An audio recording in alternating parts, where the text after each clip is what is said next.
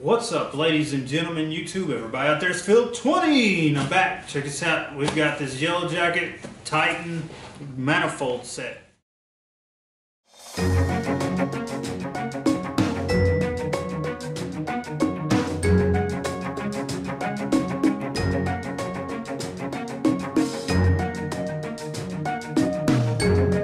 Now, I've got some ups and downs with this thing, and we're going to go over those real quick. Alright, so we've got this backpack, a nifty little backpack, which is the first time I've ever seen a backpack manifold, so it's kind of cool. Drawbacks with the backpack. I'll go ahead and unpack it, the whole thing, so you can see it's got a little bit of literature with it. Nothing special. It's got your Micron gauge. Actually, it's not a Micron gauge, it's a Micron sensor. It's got a charge cable, and it's got two extension cables for the thermocouples. Here is the device that we're looking at. It's the Yellow Jacket P51-870 Titan digital manifold set for refrigeration, made in the United States. Okay. That's the top side, which is kind of weird. I don't actually like this bag a whole lot. When I got this, it was brand new and the strap was broken. So obviously either they're rushing these to get them out the door, or they just don't care a whole lot about the bag. And it comes with your standard Titan manifold set hoses. And when I say standard, they are very standard because they do not have the low loss fittings. They have the grandfathered fittings, which is ridiculous to even know that we're still using these fittings new with even a nice manifold set. That's kind of crazy. Why do you send me this garbage knowing I'm not going to need it? I don't need it. I can't even use, the only hose I can use here by code is this one. It's because it's not going to be pressurized. I'm just going to be pulling a vacuum with it. I digress. Let's move on besides the hoses. They are 3,000 PSI hoses, your standard new 600 PSI working pressure hoses. So they should work. Their burst pressure is 3,000. The run pressure is 600. Now let's talk about the bag here. I'm not a fan of this bag. It's got some good compartments. The bag, it's kind of hollow because this is a piece of Velcro on the inside. You can see the garbage Velcro. Why do you use Velcro on a tool bag that's going to be holding something that has weight? Now this has a decent amount of weight. I'm not sure the exact weight, but it feels hefty and solid. It feels like, I don't know if the manifold set does, but it's got Velcro straps for this thing, and they're relying on these hoses to be underneath to hold this up, which is ridiculous. Why can't you just sew it in? Why? I don't understand.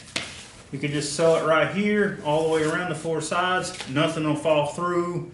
You can put your manifold set in there and you won't have nothing else from the bottom falling in and out.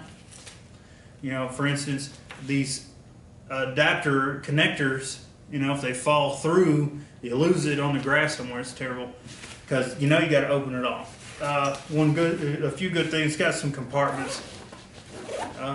You got your.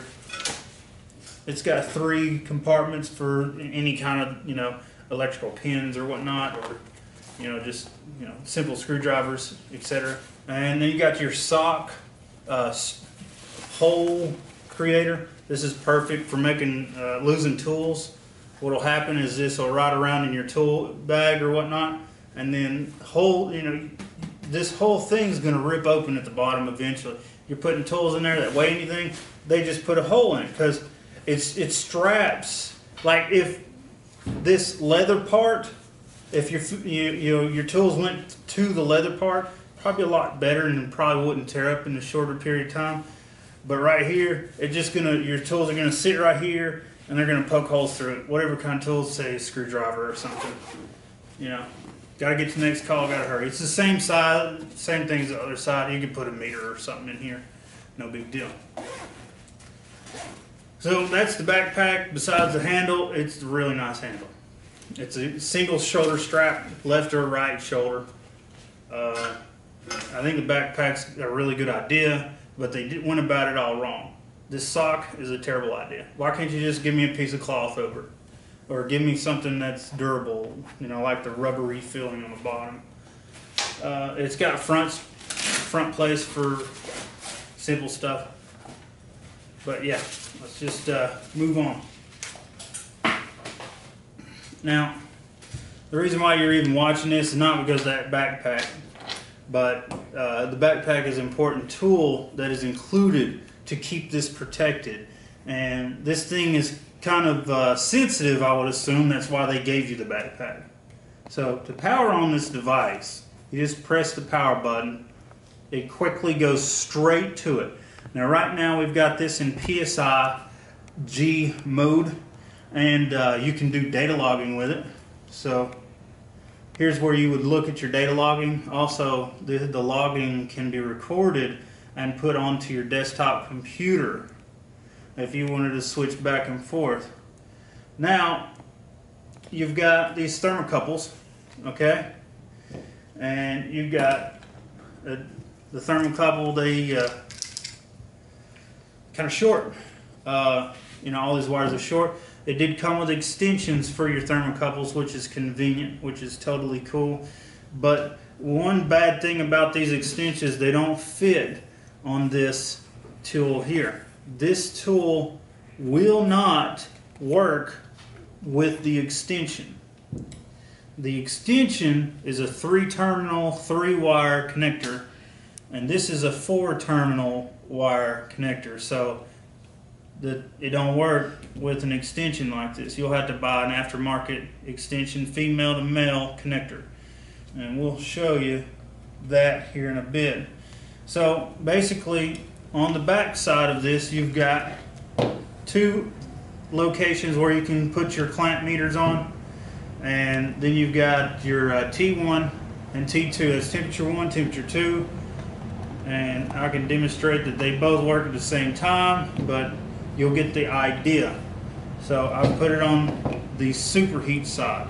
Now, if you take a closer look into this, it shows superheat, which is currently 122 degrees superheat, but there's nothing hooked up to it. If I just put the clamp on my finger, the temperature will start to change and rise. So it rised. Now it's 132, 131 degrees superheat. It's, you know, doesn't have refrigerant flowing, so it's really not that big a deal. You can change between a huge amount of refrigerants here. You can, you know, there's a bunch of refrigerant that you can change to. So all these are different refrigerant, 125 or more. I know it's 100 and something. It's a good amount. It's also got some really nice features that include emailing your refrigerant stuff to, like, so you got a problem with a unit, your technician goes out. He don't know what's going on, and you're not there because you're working somewhere else. Your technician can pull this out, go ahead and hook it up. Hook up the temperature sensors and the refrigerant lines to the system. Email you what the pressures are, and you can just be like, hey, maybe you should go check out this. That's a good way to resolve a problem quickly. You know, just by him sending out an email to you, just like that. You can look at it and have the problem resolved quickly. There may be a way to send it through text messages, but I could be wrong on that. Now, there's also an app for this as well, and it's Bluetooth wireless. Now, right now you see it flashing, I believe. Yeah, this light, when it's on, even if the screen is off, is flashing.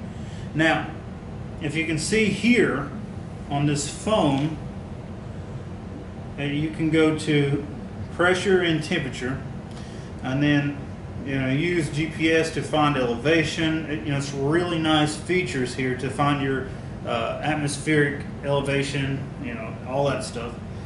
And then you would go to find a new one. You would click on continue, and then you would go to not specified, and then it's going to show YJP51 yada yada yada.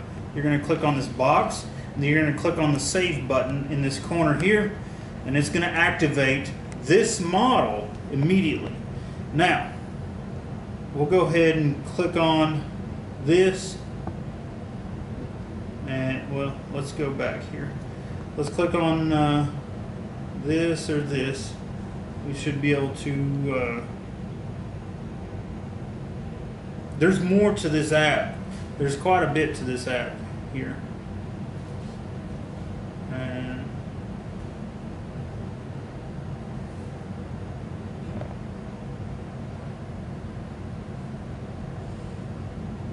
okay, now we're pulled out to the nitty-gritty of the app. Now remember, I told you we got superheat, and then over here be your subcooling, your target superheat temperature. It calculates this stuff for you, like the temperature of wet bulb inside, dry bulb outside. You're going to find out all these temperatures, and then you're going to calculate it in this area. Okay, so targeted subcooling or whatnot.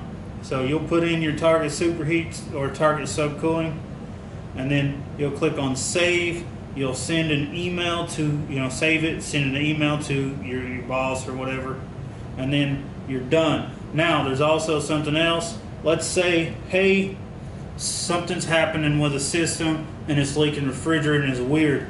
Like I've had customers have vandals come out and vent the refrigerant so they can get high. So what you would do to test and see if the system is leaking refrigerant is go ahead, pull all the refrigerant out of the system, pull a deep vacuum into it, and then you can test it right there. Target time for your vacuum, it says 13 minutes. It's not going to be 13 minutes for pretty much almost any system that's not running.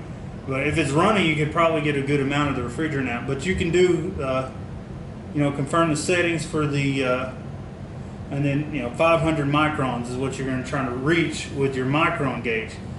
Oops. So you're going to try to reach 500 microns or so, and we'll do a quick start, confirm. Alright, so here's your micron settings. That's when you hook up your micron gauge. Right now it says nothing because I don't have the micron gauge hooked up. Let's see if I can plug it in and see if it says anything. So I plugged it in and it pulled up 100,000 microns. So it'll show you 100,000 to 1 micron on this micron gauge on this one. You can also see the micron gauge here. It says evacuation right there, and it'll pull it up. And I think it's not set for microns. Yep, that's correct. We got to click on microns right there, and then we go to back. All right, now we're back at 100,000 microns.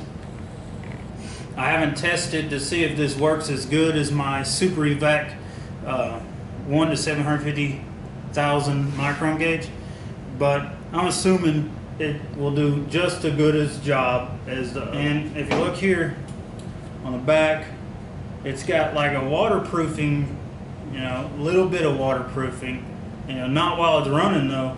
So the thing is, whenever you hook up your connectors or whatnot, they're not sealed, so water can get right inside of there. And here's where you charge it as well. Like if you're having trouble with the system, if you're running low on battery, you can take a battery pack and just plug it straight in right there. Your lithium battery packs, you plug it in and it'll charge and work at the same time. What's really nice about it is it's got the Wi-Fi technology, the Bluetooth technology in it, and that keeps the display off. Now, since I've got this thing, it's been on 80%.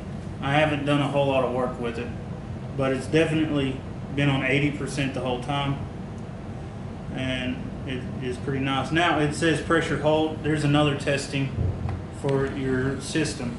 It allows you to test the pressure, walk away from it, and see if it's fluctuating. So what you would do is you would add nitrogen to the system to a certain pressure, and then you will allow a tolerance by percentage. Right now it says 0.1% test, and then you should hold that for 5 minutes or whatnot. Well, that really depends on the system and the temperatures outside. So if you want to increase to like 5%, you know, which is kind of ridiculous. If you're losing 5% of your 100 psi, which is 5 psi, probably going to be leaking. So you wouldn't want to go that high. You know, you go to 2 or 3% at the maximum, in my opinion. Then you would just, you know, go to continue, and then the pressure will start, and it'll say if it fails, and then you'll restart after you have located a leak, and then you'll be good to go. So this thing is pretty awesome. Right here, the bag sucks, the hoses suck, but other than that, it's pretty nice. The wires are short, so I mean, this is the length of that. And if you know you got your hoses, you know, set up onto an industrial unit, which is this is designed for industrial use. If you got your equipment hooked up and you've got this manifold set not laying right on top of the compressor or right on the ground beside the unit or on the roof or whatever you're working, you know, this ain't gonna work. So you have to put these extensions on there, which is, you know, a terrible thing for having short wires. I can't stand having short wires. For the price of this, you get a really good value for the price. It comes with a Micron gauge. It comes with a manifold set. It comes with easy recording. It comes with hoses, but it didn't come foolproof. You know, you still got to know what you're doing to work with this. We'll see you later. This is Philip 20 with solar power, electricity, and electronics. See you later. Hello, ladies and gentlemen. Thanks for watching all the way to the end of the video. There's lots more content coming. Click the subscribe button below. Make sure you come back for more, because there's great content always coming up every day in this channel. See you next time. Peace.